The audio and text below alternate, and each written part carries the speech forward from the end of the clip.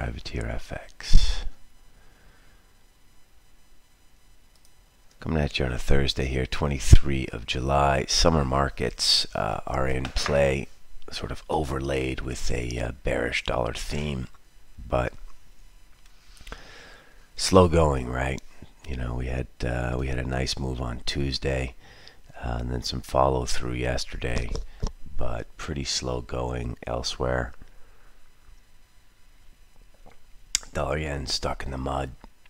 Cables trying, grasping for higher, but it's a hard slog. Yesterday down to 126.50 before we regained the 127 handle in cable. Really, this is a euro show,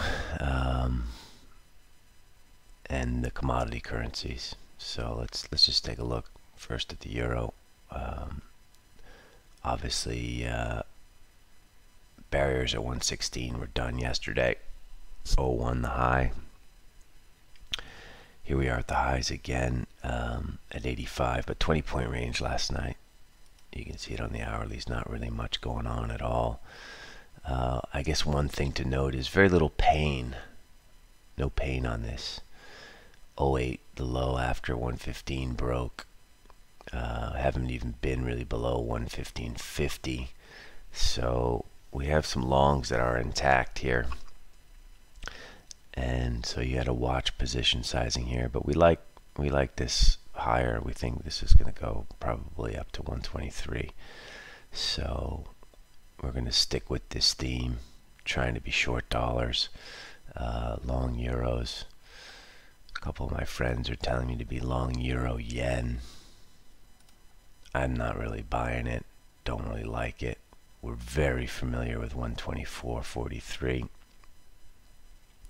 That was that magic risk 5 points to make 500 moment. 124.50. There should be resistance again the first time. We'll see. We'll see what happens up there.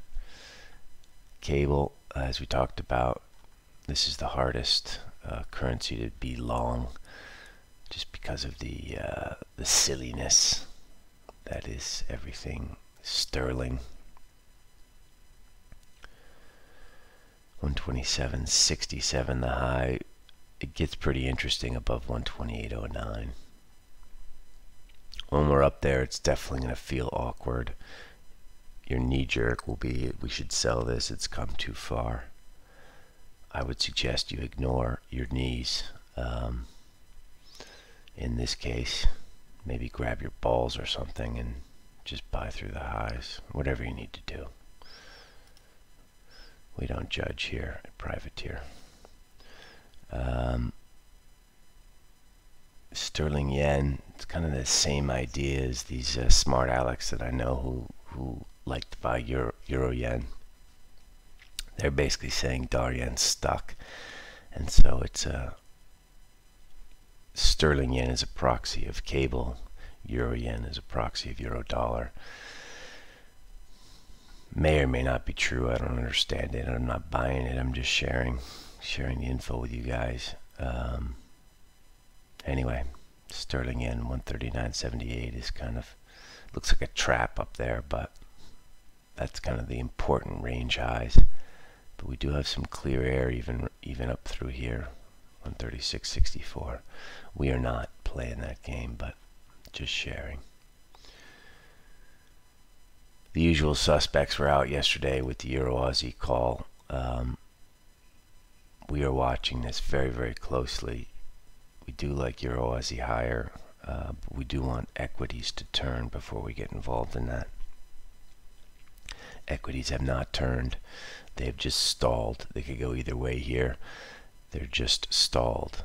So bears,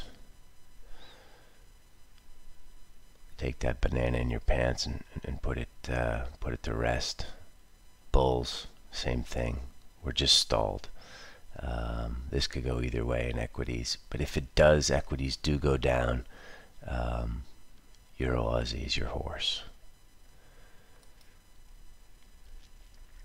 Dollar CAD, Again, no real pain here. We did get up to 79 yesterday. I'm sorry, we got up to 83. Anyone clever sold that. We did not, but we've been short dollar CAD since Tuesday, so it's fine. This can go further. This kind of reminds me of dollar Norway, when we were looking for a dollar to sell that didn't have the psychosis that euro has. And with oil now like just sort of hanging around up at these levels, 42.05 today. The picture in Canada looks just simpler, right? Simpler than euro. The picture in euro is not simple. It'll never be simple. All of these countries, different languages, different fiscal outlooks, no real unity. There's no unity in Europe. Take it from me, I live here 28 years. So anyway, is CAD a more straightforward asset to own if you want to sell dollars? Gold obviously is the obvious one. Like I say every day, we are not long gold, but it just keeps chugging. And like often happens in these moves, the cleanest, best moves happen between sort of in the last third of the move. So the first 60% of this move, let's call it from, I don't know, 113.50 to 118. That $500, it's the first 60% of this move. Now the next 30% of this move, which will be the next $300 to say 2100, 2200, 2300.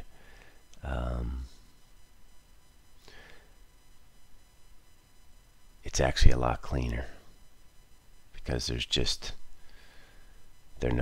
people are afraid to sell, and then the people who do sell leave tight stops, and the stops get done. This is sort of what happens in markets. So here we are, two very clean, strong bullish bars there in gold. If you're not long, I would be careful paying $18.75 for your first longs. But voila, gold is bullish. This just helps us with our story. Short dollars. Bitcoin is stuck here. One of these days, this is going to really pile higher. But it could also screw people lower one more time. It is Bitcoin after all. But if you believe in this sort of watered down dollar story, or if you believe in this watered down fiat currency story, which it's not whether you believe it or not, it is actually true. The supply of global fiat is just insane. Bitcoin is the natural choice. But Bitcoin is a funny sort of, I would say, rigged market. Bunch of whales swimming around in that tank, doing whatever they want to do. No regulation. So be careful with Bitcoin. But Bitcoin should go higher. Anyway, saying a lot today, but we're not really diving in on any specific levels here. We're just trying to remain core short dollars. Let's look at equities. Bunch of highs up here now, and at 70. Is this going to float higher? Probably now. No conviction here for this. We're just using it as kind of a bellwether for some currency trades. But crude's above $42. We had our chance to go lower.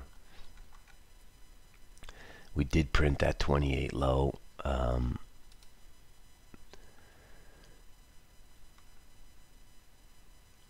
Which was really kind of like which is now a pivot, but which was really like the test of the break up through 32. And it held. So I would argue next time through there, that's a very good place to get short, 32.27. But for now, probably go sideways here. Surely we'll test this top side a little bit, maybe squeak through here up to 3300. We talked about it before. The last gap to fill is 33.40, 33.39. If you like apples, I'd sell there. Let's look at NASI. Oh, it's NQ, sorry.